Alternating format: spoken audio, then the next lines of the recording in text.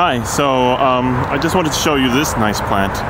Kind of really got interested in this one of maybe last year, or I've always been interested in this one for the last decade or so, but you know, one thing I realized last year when I was hunting goldenrods is that we have quite a variety of them. About 14, 15, maybe even 18 species in the New York City area. And this one's the blue stem goldenrod. You know, the name you should really remember is Celastraceae. Caesea meaning blue. And it's got axillary flowers. It grows on the forest floor, away from too much sunlight. And these are a little bit past flower. I mean, all goldenrods are in the Celastraceae clade. Let's see if I can. There you go. Look at that.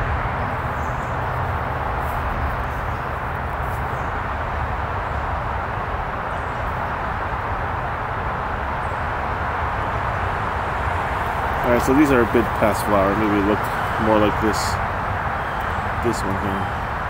Yeah, okay.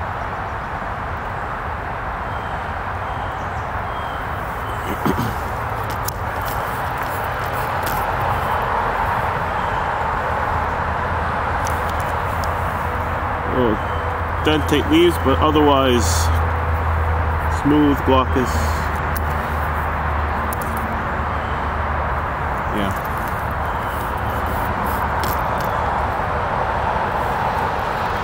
Smooth, glaucous, and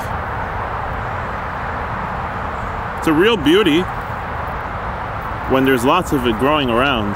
I mean, right here it's surrounded by poison ivy, and we got some hickories. Let's see. I need to key out the hickories if I want to do the hickories, but basically they have alternate leaf arrangement or sub-opposite.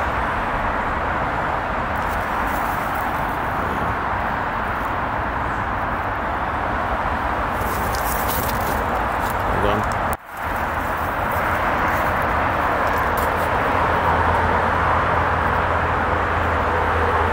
Yeah, they got alternate leaf arrangement to sub-opposite. There you go. Look at those buds. Yeah. Right. And then the leaf scars kind of look like a camel face.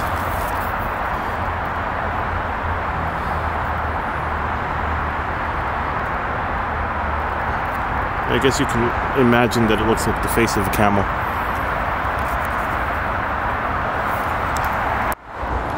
So, just a few feet away from our native blue stem goldenrod, we have this invasive tree, which is a maple, as you can see from the leaves. All right, look at these sharp sinuses there.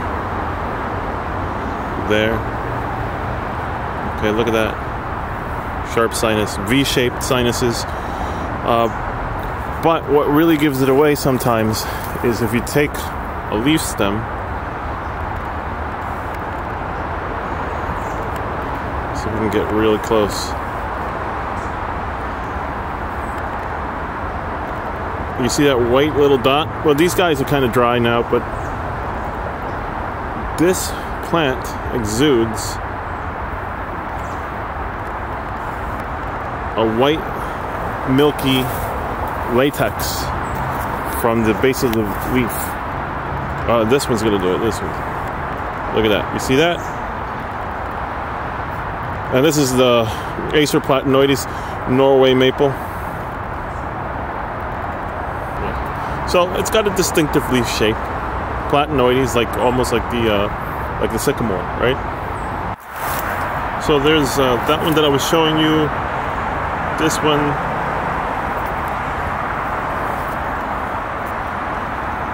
That's another one. Down there is about 3, 4, 5 more. There's a big one over there. So it can quickly cover an area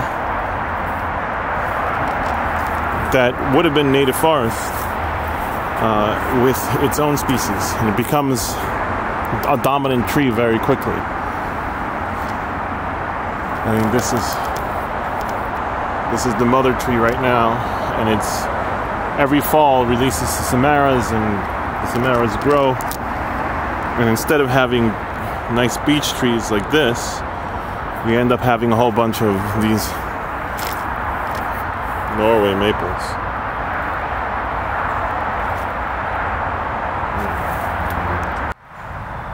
So here again is the Celastraceae. It's short. It's not too big. A relatively small plant. Really nice flowers. Look at that. Isn't that pretty? Some kind of leaf miner working on this plant.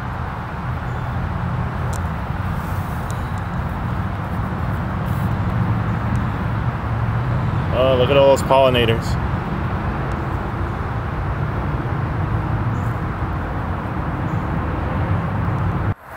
So I was walking a little bit and I found myself in another opportunity to show you guys yet another invasive. Probably shown it in another video. But notice these reddish berries. That's actually the berries. This is the... Oh, I lost that.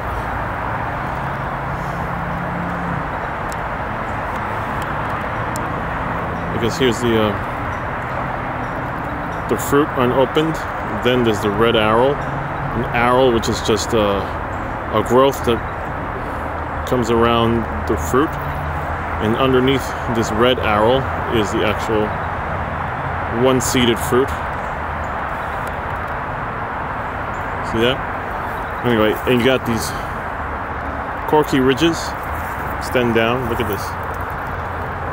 You see that? Okay. This is burning bush, Euonymus alata. Invasive, non-native. Yeah, look at all these blue stem goldenrods. Isn't that beautiful? Over there. It's really a dominant species on the forest floor. Look at this. Look, we got a bumblebee visiting one.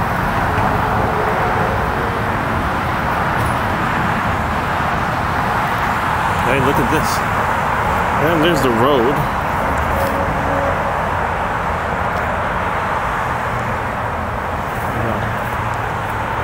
All these are blue stem goldenrods.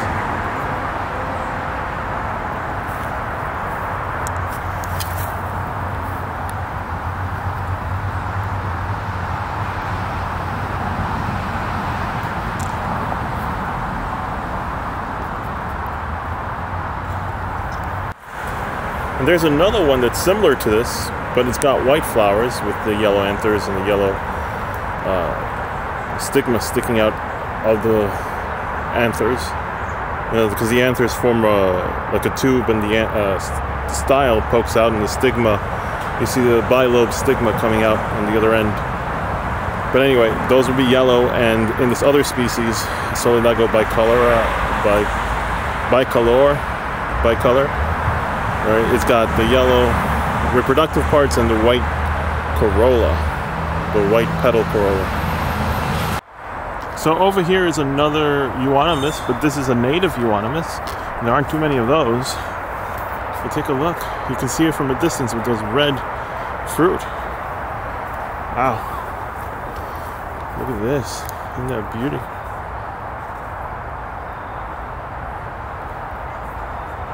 We got like a purple violet fruit capsule, and then just like the other one, you have the arrows.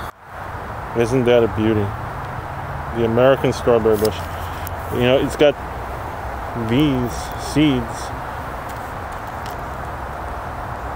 and surrounded by an arrow, which is a growth that occurs around the seeds here, and it attracts birds. And inside you have the the seeds. Yeah. Oh, lost that one. Everybody should have one of these bushes in their gardens. It's a beauty. Sorry about that, got interrupted. But anyway, yeah, look at this. Wow.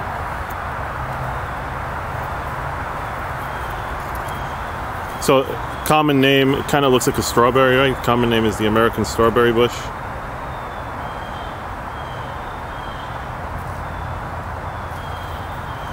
See if we can get a nice close-up of this. Look at the structure on the fruit capsule. A little bit spiky. Here's see, I got rid of the arrow. Yeah. Disperse it a bit. Look at that. Isn't that beautiful? See, this is what people should have planted instead of the burning bush, the Euonymus alata that I showed you before, which is why it's invasive now, because people planted it in their gardens, because it turns a nice orange to bright red in the fall.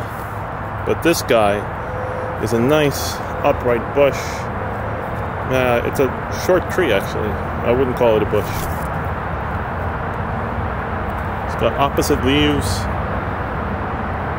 like Euonymus. Fruit structure is very similar, but it's prettier, so much prettier. And I don't know if this guy turns colors in the fall, but probably does, as most of our flora does around here.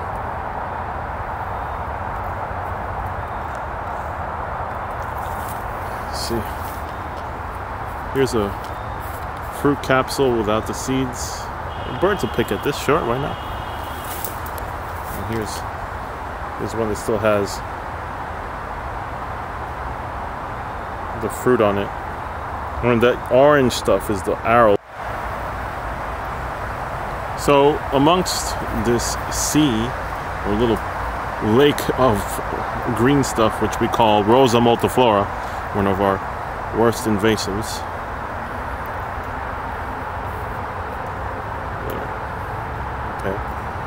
is at the edge a small tree which is a southern native, and this is Magnolia grandiflora with the big white flowers.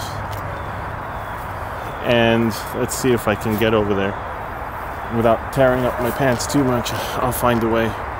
But there's another reason I want to go over there, and I want to show you another member of the Celastraceae, two of which were the American strawberry bush and the burning bush.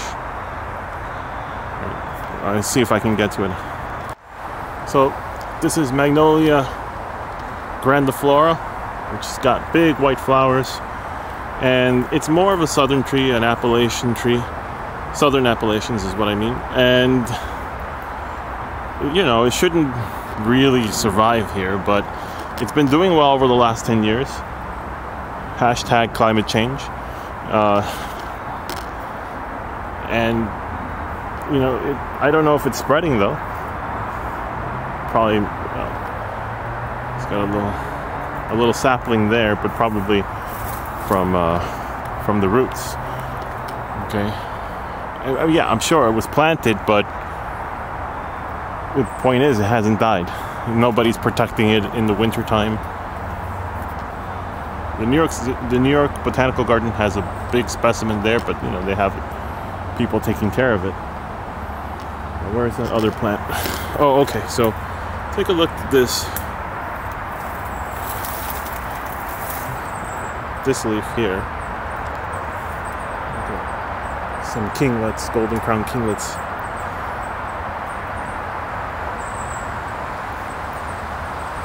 Okay.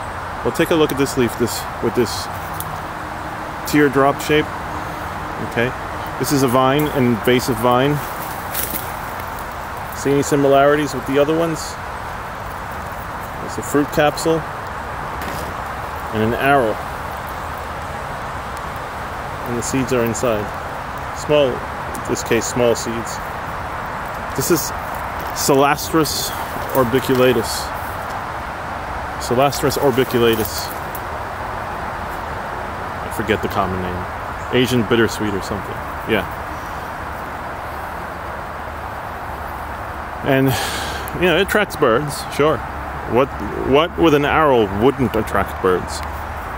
And that's one of the reasons it spreads so easily, because birds come, they eat the seeds. They don't get much nutrition out of it though, so they have to eat more of it than they would from, say, a strawberry bush, the American strawberry bush. But they do what they can, and they end up pooping out the seeds all over the place, and it covers the ground floor. It covers the short bushes, the small bushes, and whatever, smothers out whatever's growing underneath, just like any decent invasive would do. You know, like this. There's nothing else here. Look at this. All this is Rosa multiflora. There's nothing else here. There should be blue stem goldenrods and jack in the pulpits and white wood asters and things like that, but there aren't. And who knows? I mean, I grew up in a period of time when there was basically, this is all there was, so I don't even have a full account in my head of all the things that should be here, because I've never seen it before. Isn't that sad? Yeah, it's sad. All right, well, that's the thing. If you don't know what was here, you can't miss it. You can't feel sorry for something that's gone if you never knew it existed in the first place. So I guess that's the point of these videos, right? Show you what there is and what there isn't, and hopefully people will wise up and try to conserve our natural areas. Up there is a big tree. I don't know. Yeah, you can't tell from here, but it's Paulownia tomentosa, which is called the princess tree. Let's take a look at this guy again. You see, look at those. Look at those berries. So I wanted to show you a close-up of that fruit morphology. You got the seeds surrounded by the arrow, and inside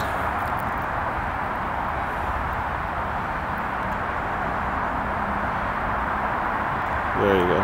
They're inside. There are the seeds.